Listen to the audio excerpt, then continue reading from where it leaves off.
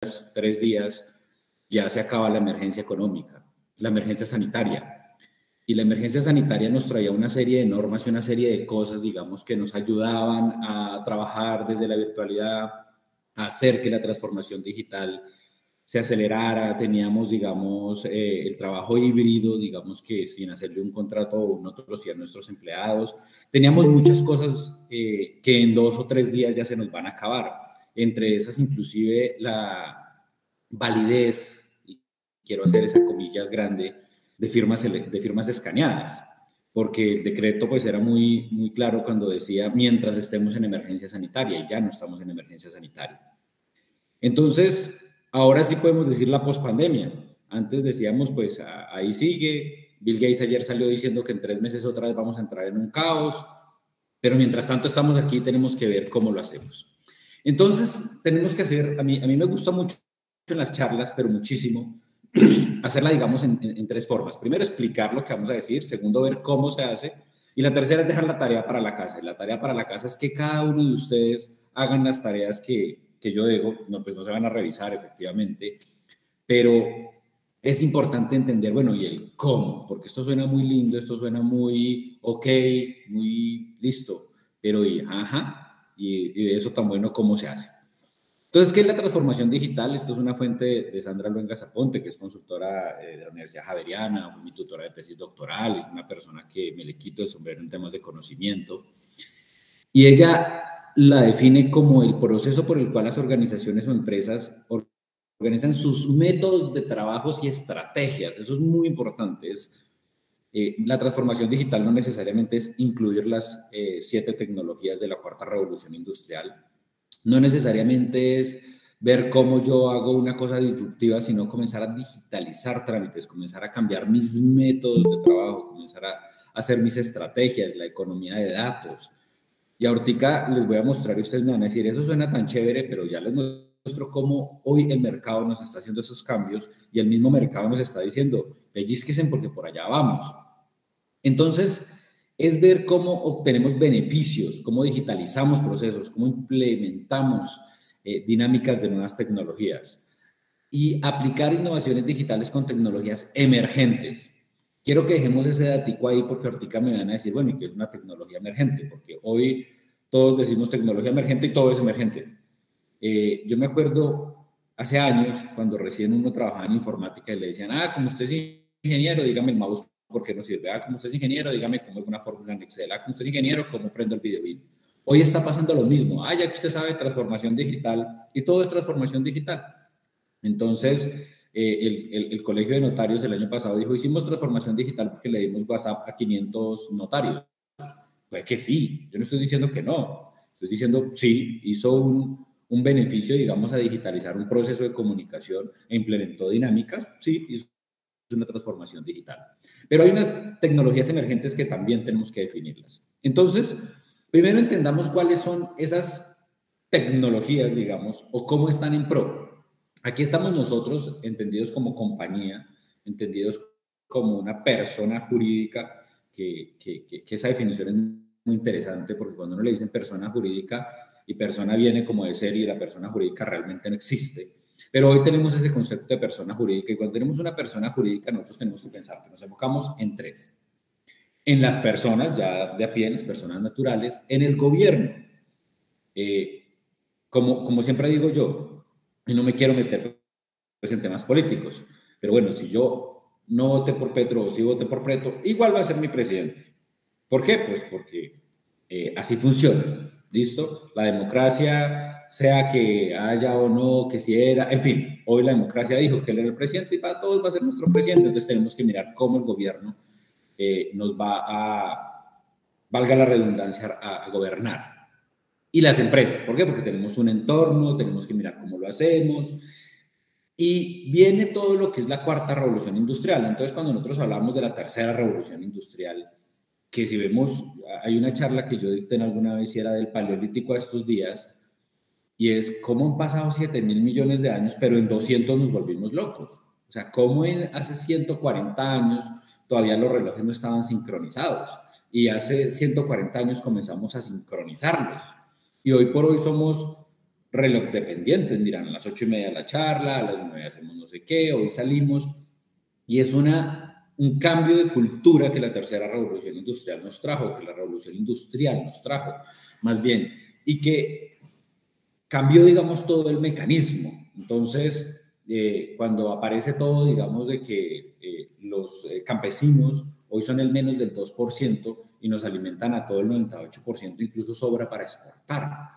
Es ver cómo las tecnologías, en este caso, porque es que es la primera vez que estamos dentro de la revolución industrial, estamos de la revolución, de la cuarta revolución, estamos dentro, estamos inmersos, o sea, no está pasando y nosotros nos estamos viendo lo que estaba pasando atrás, sino que hoy estamos dentro de ella. Y estas son las 7 tecnologías y es muy importante que las tengamos cada una, porque si no las entendemos, vamos a comenzar como a patinar y a todo nos suena a cuarta revolución, a todo nos suena a transformación y a todo nos suena a todo. Entonces, la primera es inteligencia artificial. Entonces, cuando hablamos de inteligencia artificial, no estamos hablando, digamos, aún de Terminator o de todo este tipo, digamos, de tecnologías tan avanzadas, sino que estamos haciendo algoritmos que ahorita más adelante voy a explicar. Pero cómo yo utilizo, por ejemplo, los celulares ya entienden o van haciendo patrones de comportamiento para uno más adelante poder tomar decisiones y que le ayude a tomar decisiones mejores. El blockchain, que con el blockchain yo tengo algunos debates porque está basada en minería ilegal. Entonces, en el diccionario, digamos, nuevo que ya existe con todos los términos, digamos, tecnológicos, hoy hay una forma como uno lo utiliza en el computador y básicamente le están consumiendo energía que usted paga en su recibo. Digamos que si lo quiero decir puntualmente, porque están robando. ¿Por qué razón?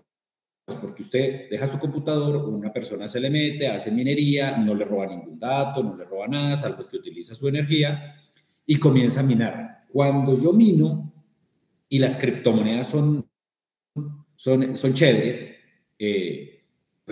pues me dan ganas de seguir haciéndolo. Me explico con la historia. A mí me gusta mucho hablar de la historia. El vinipel, ¿cómo es que se llama este material que nosotros hoy envolvemos en comida y todo? Era un material, digamos, difícil de sacar en alguna época. Napoleón III hizo una invitación a comer y cuando trajo a sus invitados más especiales les dio cubiertos de aluminio y a los que no eran tan especiales les tocó de oro. Y es ver cómo, si hoy vemos unos menos de 200 años después, el aluminio lo utilizamos para todo. ¿Por qué? Porque en la Primera Guerra Mundial algún científico fue capaz de ver cómo se podía sacar muy fácil aluminio y lo envolvemos para el sándwich, lo envolvemos en no sé qué, vale 2.000 pesitos en cualquiera de las tiendas de conveniencia que tenemos en la casa, ni siquiera vale $1, pero en su momento se diría que eran locos dar una comida con cubiertos elegantes de aluminio y a los otros darles cubiertos de oro que eran menos elegantes. Y cuando quiero decir esto es que cuando deja de ser, digamos, importante y se convierte en el día a día, eso va a hacer que nosotros podamos perder, digamos, criterios desde el punto de vista del minado, en este caso estoy hablando. Entonces, cuando ya no estemos haciendo blockchain para criptomonedas, y más que las criptomonedas han tenido esas bajas tan fuertes en estos días y que han demandado a Elon Musk porque tumbó a unos, pues vamos a dejar de minar cuando hagamos smart contract, cuando hagamos contratos y nos va a tocar es construir nuestras propias blockchain con 50 computadores, con 20 computadores y es hacer esas réplicas de información pero en nuestros propios dominios y no minando. Pero ahí va, el machine learning, la computación en la nube, que eso sí que llegó para quedarse. El gobierno saliente, en el artículo 147 del Plan Nacional de Desarrollo, dijo que todos para la nube. Y eso nos cambió, porque, por ejemplo, las empresas que trabajábamos mucho con servidores en Colombia, porque la ley decía toda la información tiene que estar en Colombia, y hoy las auditorías no se las pueden decir. A mí me da escozor, digamos, cuando me dice un auditor, es que quiero ver el servidor, y uno dice, pues nos va a tocar irnos para algún país de esos raros y mostrarle una nube, porque sencillamente no se puede, estamos todos colgados en alguna parte y eso es como cuando los archivos los íbamos mandando a las bodegas. Y cada una de esas cosas, porque aquí me podría quedar dando un sinfín de charla, pero es importante entender, miren que desde el gráfico yo les digo, lo importante es entender que las 7 tecnologías rodean a estos 3 actores que son las empresas, las personas y el gobierno, y que a través de ellas es que yo puedo utilizar todo esto. Entonces ahí aparece el boom de las fintech, y hoy todos ya hablan de fintech, y entonces Nubank, y hoy está entre los más ricos de Colombia David Vélez, y pero ¿cómo así? Pero no tiene ni un solo local, y uno habla de aval. En el caso de aquí de Antioquia, Bancolombia tiene locales por todo lado. En fin, habla de los marketplaces y es cómo yo hago para vender y comprar a través de, digamos, del Internet. Y es importante ver que en todos los 7, digamos, tecnologías de la cuarta revolución industrial, lo primero es yo entender quién es el que está al otro lado. Ahorita les muestro unas cifras que eran las que estaba yo actualizando ahorita, porque las quería traer lo más actuales posibles. Y hoy, el día sin IVA, ¿cuánta gente fue tumbada? ¿Cuántas tarjetas clonaron? ¿Cuánta gente cayó? Porque no es porque se esté digamos, los vándalos estén migrando a las nuevas tecnologías, sino que hay más gente usándola y por ende pues hay más probabilidades de que seamos inocentes los que caigamos. El panel de gestión pública, pues hoy, esto es un decir, ¿cierto? Hay más de 2.500 trámites digitales que no se han digitalizado. A mí me encanta porque quien tiene un martillo cree que todo es un clavo. Entonces yo llego a cualquier lugar y cuando llego a cualquier lugar, lo primero que yo veo es que llego al hotel y me hacen llenar un documentico como el registro del hotel y yo digo, ¿esto porque no es digitalizado?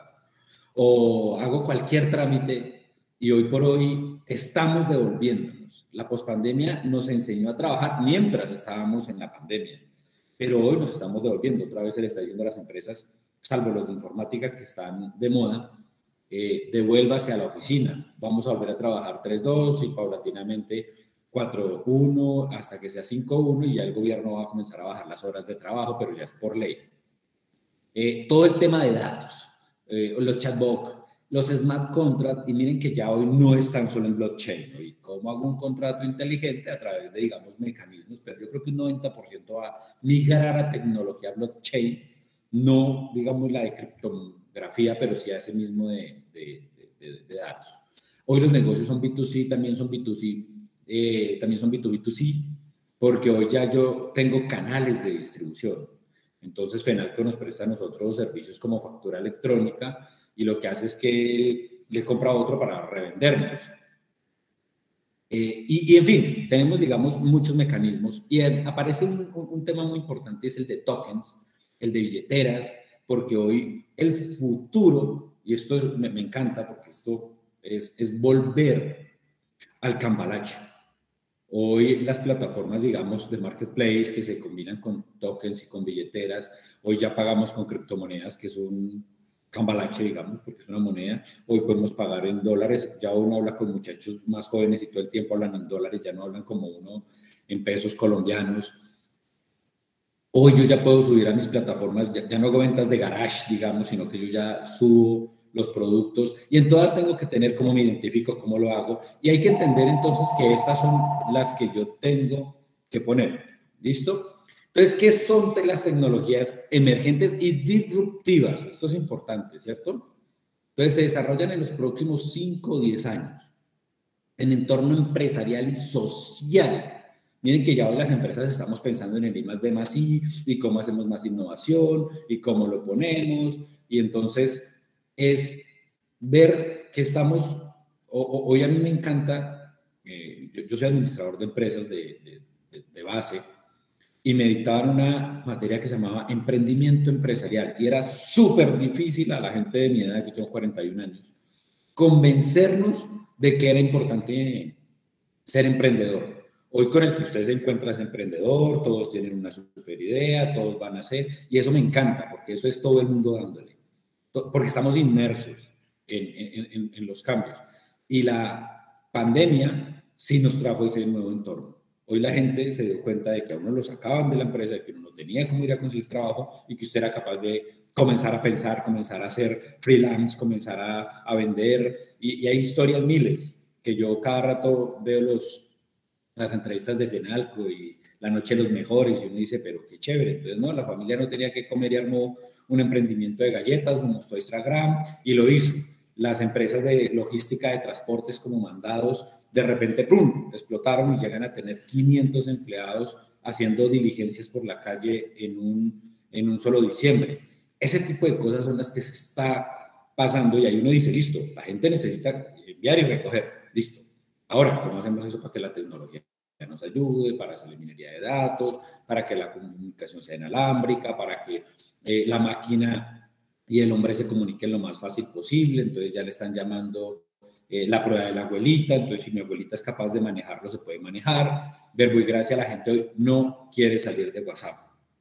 Entonces, ya a la gente no le gusta instalar nuevas aplicaciones. Las 3.0 que vienen ahorita son web, ya no son aplicaciones. El boom de las aplicaciones acabó de bajar porque la gente instala, desinstala, instala, desinstala. En cambio, la gente hace a través de tecnologías como los chatbots, y lo que hace es habla con el WhatsApp y al otro lado hay un robot que le transfiere a usted, le entiende y le ayuda, digamos, a subir los pedidos y demás cosas.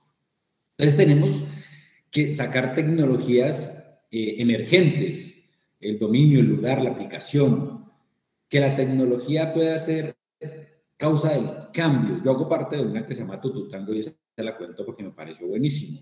Cuando salió la idea, porque yo fue en una ronda de inversión, yo no estuve como socio fundador, yo decía, este loco es muy inteligente. Entonces el loco un tiempo duró sin novia, instaló Tinder y dijo, esto es muy chévere porque usted casi que a la carta puede conseguir novia. ¿Y qué tal si uno a la carta puede conseguir socio o inversionista? Y hoy tiene 11.000 personas metidas en la red, ha hecho no sé cuántos eventos, ha estado en rondas de inversión. Yo decía, es una cosa loca. Sí, yo creo que algo que hacemos, por ejemplo, en la Noche de los Mejores es ir a sentarnos con otros empresarios. En el evento que se hizo en estos días en Plaza Mayor, uno va al evento, efectivamente, chévere ver las conferencias, chévere ver los stands, pero más chévere uno sentarse con el de al lado, darle la mano y decirle, bueno, ¿qué hay para hacer? ¿Y qué negocios quiere? ¿Cuál es la competencia? Y ese tipo de cosas hoy ya se pueden hacer a través de aplicaciones porque a algún loco se le ocurrió. Y eso es lo que nos ayuda a hacer las tecnologías emergentes y disruptivas a la economía digital y obviamente a las 7 tecnologías de la cuarta revolución industrial. Entonces ustedes me van a decir, pero ¿qué es lo que sucede? Hoy tenemos un reto en las organizaciones. ¿Cuál es ese reto? Tenemos que tener mayores capacidades y mejores herramientas. Que sea multicanal el que quiere entrar a la web. Yo hago un ejemplo muy grande, que aquí no lo traje porque no era la charla, pero que lo van a ver, y hoy traje un pedacito chiquitico, pero lo van a ver en un libro que estamos haciendo en colaboración con la Universidad de La Salle y la Universidad de Antioquia, donde explico, o bueno, el libro completo lo explica, también no puedo ser egocentrista, y explicamos cómo hoy la persona puede llegar como quiere. La persona dice, es que yo quiero llegar físico. ¿Por qué? Porque a mí me gusta salir. Una vez yo le dije a mi papá, ya se murió, en paz descanse, pero yo le dije, papá, ¿y usted por qué no recibe su pensión en la tarjeta? Y me dijo, ¿y es que usted me va a quitar el placer de deshacerme de su mamá un día? A mí me dio mucha risa, pero yo entendí, sí, mi papá no lo hace porque le consignen la plata, él lo hace por ir a hacer su fila, tomar café, reírse con los otros viejitos, y es lo que tiene que entender el banco. Entonces el banco piensa como a él le gustaría, o nosotros los que estamos en tecnología, uno hasta para explicar les dice a la mamá, mamá, fácil, abra la ventana y pique aquí. Pero ¿qué es pique aquí? ¿Pero qué es abra la ventana? Le toca a uno ser un poco más, ¿qué quiere el del otro lado? Ah, él quiere ir, vaya, y yo tengo que hacer algo. Hay hoy tecnologías, digamos, de captcha y de anonimización de datos, que es un futuro muy importante para la protección de datos, y porque hoy la protección de datos y los cookies, y tenemos 12 normas distintas de protección de datos, y está la ley, digamos, desde España, para que no digamos que solo aquí en Colombia, porque hoy tenemos que hacer la constitución de la Internet, entonces la ley ARCO, que es como el macro de toda la protección de datos, y es como yo llegué físico, o llegué por la web, o llegué por el celular, puedo tener 3 distintos o 4, digamos, dispositivos distintos como Android, como el de Huawei, que no sé cómo se llama, el de iPhone. Cada uno de los que están, digamos, en el mercado, yo tengo que hacerlo multicanal, multisoporte y sobre todo interoperable. Hoy Colombia, hasta hoy, ¿y por qué digo hasta hoy? Porque viene el nuevo gobierno, la interoperabilidad tiene que ser con extraordinario. Yo espero que siga. A los que son técnicos tienen que entender que tiene que ser extraordinario, no hay otra. ¿Por qué? Porque ya hoy el país comenzó a hacerlo así, ya hoy la nube comenzó a subirlo, y devolvernos sería una locura. Listo, ahora, pues, estamos, y ya nos ha pasado, ya nos devolvimos en el gobierno anterior, porque antes era RPA, pero bueno. Entonces, es un reto importante, y miren que aquí trajimos un muñeco, o una gráfica, un histograma, como lo queramos llamar, de cómo evolucionó, de cómo las dos, y estos son ejemplos, digamos, para que todos pensemos cómo de lo que usamos. Yo aquí podía traer ejemplos en gestión documental, o podía traer ejemplos en otros, pero quise traerlo en ejemplos reales que uno usa. Entonces, en el 2006 aparece Flypass y dice, no, mire, usted tiene un chip y entonces usted paga 500 pesitos y entonces le descontamos de su... Y era una cosa como medio rara, hoy ya casi la mayoría lo tienen. Aparece Uber y dice, no, mire, yo le presto, decían, la empresa más grande en su momento, decían La Plata, que hace Uber, y todavía seguramente, lo que pasa es que ahí hay más competencia, pero La Plata que hace Uber podía construir todo el metro de Bogotá, que llevamos 50 años construyéndolo, quizás más, pero no tiene ningún taxi, es la empresa más grande, digamos, de transporte del mundo. ¿Y qué hizo? Ponga su carro, usted manéjelo y me da un porcentaje, que sea legal o no, digamos, ese es otro tema.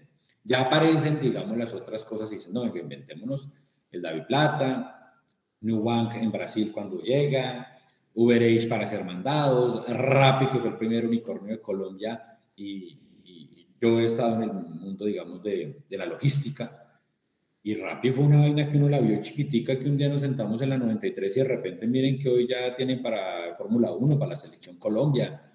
En fin, Nequi, que es uno de los más grandes, digamos, en temas de transacciones, con unas reglas. Y miren que el mundo va cambiando. Y yo podría preguntar, ¿y Nubank cuántos locales tiene? ¿Y Rappi cuántos? ¿Y Nequi cuántos? Y vamos hacia allá. El mundo va cambiando. Y la gente estamos inmersa y no nos vamos dando cuenta. Yo tenía mi banquito, el mío era bebillas, yo manejaba muy bien eso. Y ya me di cuenta que si no me metía en Nequi o alguna de esas, no logro hacer transacciones, porque aquí uno le cobran en Nequi, le pasa. Y eso mismo va a pasar en las utilities. Antes vendíamos energía. ¿Y usted a quién le compra energía? ¿Al que le vende? ¿Por qué? Pues porque es el que hay. Yo me acuerdo mucho en Bogotá cuando ETV era el único que nos podía vender teléfonos. Y usted o le compraba ETV o le compraba ETV y usted tenía que esperar 15 días, le ponían el teléfono y esperar a que le deje marcar porque solo dejaba recibir llamadas, y era una cosa ahí, no solo de tecnología, de servicio. Cuando aparece la transformación y llegan las otras, para que no le pongamos nombres, pues automáticamente todos comienzan a cambiar, todos comenzamos a acelerar y todos comenzamos a ver. Y hoy yo les digo el futuro aquí de las utilities. La gente va a poder tener en su contador de energía un monedero, como decir una criptomoneda, pero un monedero de batimonedas. Porque yo voy a poder subirme al taxi y decirle, señor, no tengo plata, pero le transfiero tantos patios o voltios, o no sé cómo se diga, para pagar, porque señor, usted también tiene que pagar el taxi. Usted también tiene que pagar la luz o los servicios públicos. Ya hoy las escuelas están poniendo los paneles solares. Hay en jardín lugares donde son autosostenibles. Ya hoy los edificios inteligentes, el mundo cambió a través de, venga, si hoy cogiéramos todos los humanos y nos uniéramos, somos 300 millones de toneladas. Si cogemos todos los animales y todos los humanos y nos unimos, son 700 millones de toneladas, o sea, más, casi el 50% somos solo humanos. Cuando uno mira los datos, digamos, de cuántos perros lobos hay, cuántos perros caseros hay, es absurdo la diferencia. Hoy estamos acabando con la naturaleza y ya estamos siendo conscientes, antes no lo éramos. Entonces, veamos cómo esto va a cambiar. Y aquí les hago el tema, digamos, y se vuelve un ecosistema. Hoy Colombia atrás que dijo, no, yo tengo Nequi, tengo Flypass, tengo mis aliados, Sura, y puse ejemplos muy, muy antioqueños, porque sé que la mayoría son antioqueños, y es cómo yo transfiero todo eso y comienzo a decir, hacerlo. Y en el caso de Bogotá, pues que ya llegó en el X ya está metido en el mundo y dice, no, no, no, señor, o me muevo o me muevo. En Europa ya, porque es que la energía es regulada y allá ya la gente dice, no, yo hago eólica, yo hago no sé qué. Yo sé que, digamos, no hay que generar incertidumbre en el mercado, menos pues, diciendo que uno va a cerrar Ecopetrol, estoy totalmente de acuerdo con todos, pero pues tenemos que mirar cómo lo volvemos. Ahora, no les estoy diciendo que se metan a las utilities, aquí estoy diciendo es cómo estoy haciendo un ejemplo para que se me entienda lo que quiero llegar a decir. Miren acá, entonces BBVA, si yo con BBVA, Payú, entonces entra Payú, Rappi, zona virtual, y hoy por hoy uno dice de bancos pasamos a fintech, luego a open bank, luego y vamos yendo uno a uno hasta que uno dice, carajo, aquí ya la gente saca una cédula y tiene una cuenta financiera, digamos que está bancarizado, pero cada vez más está, es un sueño, como digo yo. Hoy por ley se multiplica por 7, ¿no? Pero los mismos 100.000 pesos que usted ponga, pues van y jinetean. Yo siempre hago el ejemplo y digo, usted coge esos 100.000, se los presta a la señora para que construya, la señora coge esos 100.000 y se los paga al constructor y el constructor va y los guarda en el banco. Y el banco tiene otros 100.000 para prestar. Ese giro lo puede hacer 7 veces por ley en Colombia. Entonces, pues hagámoslo más fácil. Ya hoy no es, digamos, el papel, el billete, el cómo funciona. Y en las utilities está pasando exactamente lo mismo. Entonces aparecieron utilities, luego energía transactiva, luego open energía. Hoy teóricamente usted puede poner su panel solar en toda su casa, digamos que si tiene una finquita, y toda la energía que usted produzca la guarda en un contador y esa energía usted la podría vender en el torrente de la red, digamos, de todos. Y usted le podría vender su vecino a usted la energía. Y por eso digo yo que pongo el ejemplo, pero es como hoy todo está pasando. Nosotros, digamos, desde World Manager, inicialmente era todo cliente servidor, luego lo fuimos migrando, hoy ya somos nube porque o somos nube o nos sacamos del mercado y estamos comenzando a migrar. Cada uno ponga su ejemplo con su propia industria. Entonces, ¿cuál es el reto para las empresas? Que eso sí es importante. El fraude de identidad. Eso es un reto que sin importar, es que aquí tengo Machine Learning, es que aquí tengo blockchain, es que aquí blockchain me garantiza que no se me va digamos, a romper la integridad del documento porque tengo la cadena de bloques. Pero ya la computación cuántica, yo me acuerdo hace 10 años cuando hablábamos de computación cuántica, y eso se veía tan lejos. Para 2030 ya la computación cuántica es, digamos, más popular. Para 2026 o 25 es exclusiva de algunos, pero es que normalmente los que hacen fraude tienen esas exclusividades, tienen cámaras mejores que las de uno, tienen tecnología más buena, ellos ya vienen más avanzados. Entonces, el fraude de identidad ha subido, es un reto muy fuerte y yo tengo que hacer una capa anterior. Entonces, ¿cómo vamos? Ha subido el 409%, o sea, 4 veces más, digamos, de lo que pasaba en casos de suplantación. Y es que la persona no dice que es quien dice ser, o no hay cómo garantizarlo. Yo, en alguna charla que di, no me acuerdo si fue con Fenalco o no, Fenalco fue una factura electrónica, les decía, dense en cuenta del problema tan berraco que nos trae, o del problema tan berraco que nos va a traer todo lo que se está firmando con firma escaneada. Porque cualquier persona puede decir, yo no fui. Y no hay factores de autenticación. Eso está incumpliendo con todos los retos, digamos, de fraude. Tiene una serie de cosas que yo digo, eso va a ser un show. Pero listo. La vulnerabilidad digital, miren, somos el tercer puesto en ciberataques en Latinoamérica. Aquí, pues, bueno, también puede ser por el tamaño, no me quiero meter. Y el riesgo transaccional, más de 30.000 fraudes reportados por los bancos. ¿Y por qué pongo reportados? Porque hay gente que no reportamos. Entonces a uno lo tumban y uno dice, me tumbaron. Yo no sé si a ustedes les ha pasado, yo alguna vez compré por una plataforma y eso que yo como dicen en mi tierra, me las pico de que sé mucho y de que me valido y de qué tal. Y no, efectivamente compré una cosa por allá en China y no me llegó. ¿Y usted a quién le pelea? Además, ¿qué abogado le va a uno manejar por una tumbada de 200.000 pesos? En fin, es ver cómo tengo un reto importante de validar que la persona que está al otro lado es quien dice ser, con un grado altísimo de probabilidades, ¿no? Más ahora que tenemos notarias virtuales. Entonces, ¿cuál es el reto? El reto hoy es, esta es mi empresa, aquí les muestro la mitad, tengo que hacer interoperabilidad con todo el mundo. Yo aquí puse algunos ejemplos, pero con la Registraduría Nacional del Estado Civil, ¿por qué? Porque tengo que validar mi rostro, o tengo que validar mi dactilar, o tengo que validar la Agencia Nacional de Identificación, digamos los datos biográficos. Tengo que pagar los tributos. La DIAN hoy tiene 17 trámites digitalizados. ¿Y cuántos son los trámites totales que tiene? O sea, estamos crudos ahí en el tema. Con las superintendencias, con lo que sea. Aquí puse algunos ejemplos, pero y con los bancos. Hoy con el sistema financiero, hoy hay empresas como Zona Virtual que lo conectan a uno de una, pero también uno puede ir conectarse con todos, porque es que hoy está en el switch, digamos, en el cómo me comunico con los demás, porque es que el cliente ya queremos tenerlo aquí, ya uno no quiere poner, es más, no quiere ni siquiera salirse de la aplicación nativa. Ya es inclusive así. ¿Y qué queremos? Pues que al otro lado estén los bancos, los abogados, las personas naturales, que sea muy sencillo, digamos, la comunicación, que la atención presencial se puede hacer también, porque la gente quiere ir presencial, quiere salir, aunque digamos que no, que es que ¿quién no va a querer? La respuesta puede ser que no, porque a veces los de tecnología, insisto, asumimos.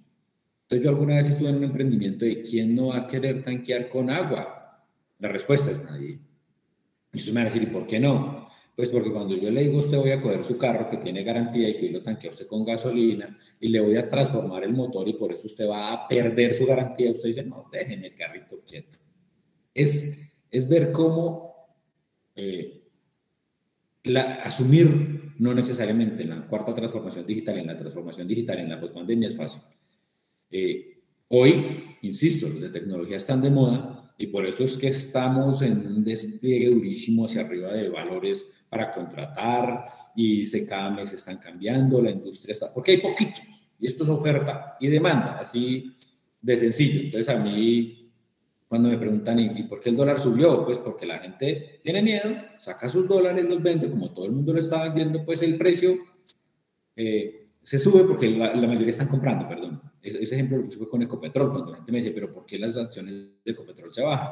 Porque la gente tiene incertidumbre, sale a venderlas, mucha gente las está vendiendo, nadie las quiere comprar, pues el precio baja. O sea, esto es oferta y demanda y así sencillamente sigue funcionando. ¿Qué retos tenemos? Entonces, hacer mejor eficiencia, oportunidad, productividad, competencia, la información. Ahí es donde está un reto muy importante. Hoy ya las empresas están enfocadas en información. Ya Netflix dijo que iba a ver si hacía un plan donde usted no pagara, pero le tiraban publicidad y usted daba acceso a los datos que le están utilizando para vender sus datos. Calidad de datos, porque hoy la gente tiene 10 direcciones diferentes, ponen con tilde o sin tilde, le ponen con los dos apellidos, hay gente con 3 nombres, pero hay que buscar el método. Y los reprocesos pues ya no se pueden, digamos, tener. ¿Qué se quiere? Algo más ágil, más oportuno, más cómodo en cualquier momento y desde cualquier lugar. Los que compramos pasajes hace mucho tiempo tocaba ir a la agencia de viajes, tocaba esperar el horario, hoy uno a las 3 de la mañana se mete por internet y compra un pasaje. Menor movilidad, mayor satisfacción, digamos, lo que se quiere. Entonces, ¿qué necesitamos? Alfabetización para que todos entendamos que es la transformación digital, acelerar los negocios y servicios y meterle mucha seguridad y simplicidad.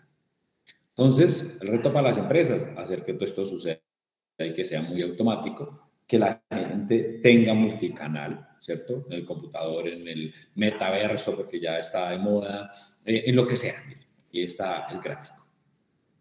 Entonces, miren aquí, hoy cuáles son todos los canales, y este es el que les digo que construimos en colaboración con la Universidad de La Salle y la Universidad de Antioquia, y es cómo hablar de los canales digitales desde el onboarding. Yo siempre hablaba de identificación y autenticación, de 3 factores de autenticación, de cómo hacemos firma electrónica, de cómo hacemos firma digital, y de todo, digamos, el meollo que hoy casualmente, que era con Fenalco, que lo hacíamos en su momento y decíamos, y todavía lo hacemos, pues, ¿cómo hacemos para que la gente entre a este mundo? Y dictábamos muchas charlas y Hoy ya la gente lo hace natural, hoy la gente va presencial, lo hace sus preguntas reto, lo hace digital, tiene las APIs, hoy se conectan. Y miren cómo es la autenticación hoy. Ya hoy tenemos el PIN de la tarjeta, la clave de IBR, la clave de Internet, un token físico, los OTPs, que es lo que más ha puesto por la SIM-Card y por la normatividad colombiana, el OTP push, que es como lo hace, por ejemplo, Google cuando yo toco, y la biometría, que esa sí es la más poderosa hoy en Colombia, porque gracias a Dios tenemos una base de datos instalada muy buena en el mundo. O sea, nuestra base de datos de dactilar y de rostros de la registraduría es de las envidiables del mundo. Y motores de riesgo, pues es que hoy todo tiene riesgo. Entonces yo necesito que eso se haga en automático. Soy yo cuando lleno Sarlab, a mí me da, digo, si revisará alguien Sarlab, si mirarán los documentos, le preguntan algunas cosas, uno ahí coloca. Pues que sí, pero inclusive Sarlab no se necesita hacer como todavía se está haciendo, pero se está haciendo, uno le manda, uno lo llena, uno lo firma, dice que firme, lo compone mi letra y luego escanea, eso es una locura, pero así funciona. Y las políticas de riesgo para uno saber, bueno, es que alguien me decía, por ejemplo, que yo estaba intentando pagar algo, y me decían, es que usted no es el, por lo que les contaba de la muerte de mi papá, entonces yo estaba intentando pagar el recibo del impuesto del vehículo y no lo podía pagar y fui hasta Catastro Distrital en Bogotá y decía, venga, es que yo lo quiero pagar. Y me decían, no puede porque es que usted no es el propietario. Y decía, sí, pues mi papá se murió. Ah, no, entonces traiga la sucesión. Sí, pero es que en la sucesión me están pidiendo el carro, el pasasalvo del carro y para tener el pasasalvo tengo que pagar el impuesto. No, tiene que tener un usuario, tiene que saber la contraseña. Y yo decía, ¿quién se va a meter a pagar el impuesto de otro? Aquí me parece que están exagerando. O sea, ahora, ¿quién se va a meter a hacerme transacciones? Pero si me dejan abierto, yo dentro del colegio de mi hija pongo el botón de sonapagos y pago el colegio. Y si otra persona paga por mí, también lo podría hacer. Es ver que a veces nos inventamos seguridades donde no se necesitan. Porque miren como el berenjena. Mírenlo aquí lo pongo. Miren, entonces, cuando yo lo hago, si estoy en el celular, entonces tengo que hacer un tema de PIN de tarjeta puede ser y tengo que hacer algún riesgo específico. Cuando estoy en la web ya se me divide en dos, cuando estoy en lo digital ya se me divide en tres y es ver cómo esto se me va convirtiendo, miren, ¿sí ve? Se va haciendo una maraña y esa maraña se me está volviendo un poquito más difícil, miren la que aquí yo les voy mostrando, pero todo hay que hacerlo. Al final, ¿yo qué tengo que hacer? Buscar una solución donde me validen a la persona, digamos, con una confiabilidad según lo que dice mi TIC, alto, medio, bajo y muy bajo. Alto, firma digital, medio, 3 factores de autenticación, bajo, 2 factores de autenticación, muy bajo, ni siquiera póngale factores de autenticación, aunque deberían ponerle un hito, eso ya soy yo. Entonces, ¿qué se necesita? Cambiar rápidamente los mecanismos de autenticación que estén vulnerables, manejar los múltiples factores de autenticación, esto sí es una tarea para la casa y por eso lo puse en azul, ver las seguridades que hay simple y sencilla, ver los motores de riesgo que hoy están, en fin, digamos que hacer las tareas es muy sencillo. Entonces, ¿qué tengo que hacer yo? Pues ver qué transacciones es las que yo necesito hacer para el contexto inicial. ¿Qué es lo que les digo? En un contexto inicial no valida a la gente por validarla. Primero, mire, ¿para qué? Entonces, hay que decirlo, Rappi lo hace muy bien porque Rappi le pide a usted 2 daticos y mientras usted va sumando, me das la dirección de tu casa, ok, me das la dirección de tu trabajo, y comienza a hacer una serie de preguntas muy chéveres. Ahora, de ahí piensen qué mecanismos necesita. ¿Necesita validación facial contra registraduría? Pues si es un trámite notarial, sí. Pero es que no, vamos a hacer una compraventa de un vehículo entre los dos, inclusive lo hacemos una servilleta y es ver, digamos, el nivel de confianza que se necesita. Yo siempre digo que hay que usar mínimo 2 factores de autenticación, pero eso sí es Diego. Entonces, yo tengo que pensar en la autenticación. Mire, hoy está, si es por correo, si es por SMS, si es por QR, si es por la tema facial, si es por un PIN, si es por la huella dactilar, si es rostro vivo. Entonces, por ejemplo, nosotros lo que hacemos, y aquí ya sí me puse la camiseta de estrategias documentales, es que hacemos que sonría. Y a mí me encanta hacer eso porque es que si usted no sonríe, no pasa. Y se puede hacer como quiera, pues, por ejemplo, iPhone creo que lo hace parpadeando, hay otro que hace que uno dé la vuelta así en la cara, nosotros hacemos que usted sonría. Si usted no sonríe, y tenemos la posibilidad de saber el porcentaje de sonrisa. Si usted no sonríe, no pasa. Ese tipo de cosas, digamos, son disruptivas y son bacanas, porque es ver cómo desde la innovación estamos haciendo que la gente sonría, que usted no sonríe, no pasa. Y eso es un ejemplo, ¿no? Entonces, miren que tenemos que pensar en el antifraude. Entonces, cada riesgo es un riesgo distinto. Entonces, yo pongo mucho el ejemplo de las notarías porque me parece lo mismo. Todos hemos pasado por una notaría alguna vez en la vida. Cuando uno nace, van y lo registran, o cuando muere ya le sacan el acta de función, o cuando de casa, o en fin. Cuando saca compra una casita, lo que sea. Entonces, por eso lo pongo. Existe el círculo notarial y por eso cuando dicen la localización se pone, digamos, un tema importante. No siempre es importante, pero en Colombia la localización es un dato privado. Entonces yo tengo que pedir una autorización previa para poder sacar la localización. Sacarla es muy sencillo. Uno triangula antenas y saben cuál se conectó y sabe más o menos en qué perímetro está. Y si no, miren las plataformas que usted va en el carro y él le va diciendo por dónde es, o usted va y al final le pregunta, ¿cómo te pareció la comida en tal sitio? A veces se equivoca digamos, por pequeñas diferencias, pero es cerquita donde uno estuvo. Listo, entonces ver cada una de esas cosas, los eventos transaccionales, la localización, la navegación, hoy el comportamiento. Por ejemplo, las cámaras de seguridad que tiene Medellín son muy buenas por eso, porque no es que le estén a una persona mirando 50 cámaras, sino que hay patrones raros, cuando pasa 2 veces, cuando coge la cosa, cuando vuelve y mira, digamos que hay patrones. Yo pongo el ejemplo cuando la gente compraba 5 millones de pesos en arroz. Pues 5 millones no es una compra tan grande, pero en arroz sí, porque usted va a comprar tanto arroz. Es algo que a usted le activa, digamos, el tema, sin ser una cuantía mayúscula, si es algo que activa pero ¿por qué? ¿Listo? Entonces, hay que ver cómo yo todo lo que hago lo valido con las 7 tecnologías, ya les enseño el cómo, y ahora toda esa información, cómo la vuelvo información. Yo aquí inclusive puse los fuentes al final para que las lean, porque es importante en una bibliografía muy, muy pequeñita, pero es ver cómo en el 2006 la información era información, ¿cierto? Gestión de bases de datos. Luego en el 2015 y 2016 dijeron, nada, es almacenamiento de datos para análisis. De 2017 a 2019 dijeron, no, es gestión de datos para análisis. Y en el 2020 dijeron, no, señores, es sistema de gestión de datos en la nube. Ya es enfocado, ya es puntual, ya es obligación, ya tocó. Ya quien no tiene un reloj, insisto, yo siempre pongo ese ejemplo porque me parece muy bacano, casi 140 años hasta ahora ya hemos sincronizado relojes y hoy todo el mundo maneja reloj. Hoy todos ya sabemos que esa está en la nube y que hay que hacerlo.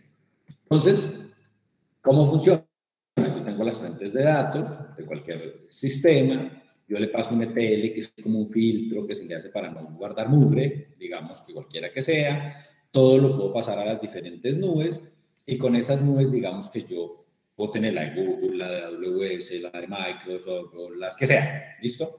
Yo ya comienzo a hablar la plataforma de nube conectada, entonces entre todas ellas yo ya puedo tener, es un tema muy técnico, pero digamos que me pareció chévere traerlo para que lo fuéramos viendo, y aquí es donde yo ya le puedo hacer machine learning, gestión de cargas de trabajo, yo ya le puedo hacer análisis a través de Python, a través de R, a través de Java, y al final yo necesito ¿qué? Consumir esos datos, no importa lo que pasó atrás. Yo como tomador de decisiones, ¿no? Aquí ya me salí, digamos, entonces yo ¿qué necesito? Pues que tenga escalabilidad, o sea, que el volumen de datos pueda subir, que sea, digamos, el esquema, el volumen, el tiempo de respuesta, digamos, cada uno de esos datos. ¿Por qué? Porque al final yo lo que necesito es ir incrementando. Entonces, la gestión comercial que necesita, datos de cliente. A mí cuando me preguntan un cliente que necesita, o sea, un comercial que se le da un puesto bien incómodo y que se vaya para la calle todo el día a vender. La de planeación financiera, pues necesita los datos del cliente, pero también necesita el uso pues, de cómo vamos, digamos, con la facturación. La red inteligente que necesita esos 2 anteriores e ir escalando. Digamos, aquí voy a pasarlo rápido porque ya veo la hora, pero al final es ir escalando. ¿Y por qué voy pasando rápido? Porque hay un punto específico que quiero llegar. ¿Listo? Entonces, miren que aquí yo voy escalando los datos que voy haciendo. Entonces, aquí es donde quiero llegar muy rápidamente. Bueno, Diego, sí, muy chévere y todo, la charla, y ahorita le entrego la pelota a Lini en 2 segunditos, pero ajá, ¿y cómo lo hago? Hacerse las preguntas que siempre todos nos hacemos. ¿Qué, para qué, con quién, dónde, cuándo, quiénes, cuánto? Esas preguntas que nos enseñaron desde pequeños y que a nosotros mismos le hacemos, ¿y por qué? ¿Y por qué? ¿Y por qué? Los 7 por qué, todo ese tipo de cosas. Y es pregúntese, ¿por qué, qué y cómo? En 4 pasos. ¿Listo? Tarea para la casa. Esta es la primera tarea para la casa. ¿Por qué? Primero, comprender y crear la estrategia. Entonces, el caso de utilización y la viabilidad. Entonces, yo decía, por ejemplo, cuando trabajé en mi TIC, me decían, Diego, ¿qué digitalizamos? Pues nos toca suave. Entonces, ¿qué? No, pues todo. Y comienzan una serie de preguntas, 2.500 trámites y cuál es el más importante, cuál es el menos importante, cuál es el que sí, cuál es el que no. Es muy difícil, entonces uno dice, nos vamos por un solo documento. SOAP electrónico. Listo, vamos para allá. Entonces, ¿qué necesitamos? Ah, pues que el policía pueda validar. Ah, ok, pues hay que pensar en un dispositivo para el policía. ¿Qué necesitamos? O sea, cada una de esas cosas, digamos, que se van construyendo, uno dice, hace una estrategia, hace un caso de uso y ve si es viable, porque puede que no sea viable. Entonces, nada, no es viable. Ah, pues no va, no es lío. Pues en una investigación en el I+D+I uno puede decir, es que no dio, ¿cierto? El segundo, diseñe. Entonces, haga requisitos y haga un piloto controlado. Entonces, por ejemplo, la primera notaría que se hizo el piloto fue la 25 de Medellín, y eso es bacano, porque es decir, mire, aquí en Medellín otra vez, pioneros, y se hizo y se vio, y esa vaina funcionó, vámonos con 3 notarías, una de Bogotá, entonces vámonos con, y ya hoy hay 200 notarías metidas en el tema, aunque solo 5 están haciendo la tarea juiciosa, el resto están ahí con su legalidad, digamos. Hágale gobernanza, habilite y implemente y sostenga. Porque, como dicen por ahí, ser famoso es fácil, sostenerse es lo difícil. Entonces, ¿qué hay que hacer? Sostenga y siga y vuelve y haga el ciclo. Entonces, ustedes me van a decir, Diego, ¿alguien va a decir algo? Bueno, vale, entonces, Diego, tengo 1.000 ideas. Ustedes y yo, todos tenemos 1.000 ideas y a mí me parece que en una servilleta están todas las ideas. Entonces, hay una metodología que también es tarea para la casa para que ustedes la hagan. Primero, haga una planeación, haga un análisis del entorno. La vigencia tecnológica está, la inteligencia competitiva, los posibles escenarios, los retos de posibilidad, la competitividad y disrupción, o sea, cada una de esas cosas. Después de que usted los haga, saque las fuentes, cuáles son los emprendedores que lo hacen, cuáles son los proveedores, cuáles son los clientes, las universidades, cómo están pensando, porque allá se hace mucha investigación, a veces uno se inventó lo que ya se han inventado, y luego haga un embudo, miren, un embudo muy fácil. Descubrir. Miren, usted saque todo ese poco de ideas que tiene. Póngala. ¿Cierto? Desarrolle ese conocimiento, desarrolle lo tecnológico, desarrolle y luego filtrelo y diga, venga, incubemos unas, porque uno no puede hacer todas. Cuando ya usted mira el riesgo, entonces usted comienza a decir, aceleremos solo estas. Entonces, de muchos punticos verdes a menos y a 5 ideitas. Esta, digamos que es la forma de cómo hacerlo. Me imagino que el sonido era para decirme que ya estamos, entonces, Aline, te entrego la batuta en este momento, si se puede. Aquí está la biografía que les dije, y aquí, muchas gracias.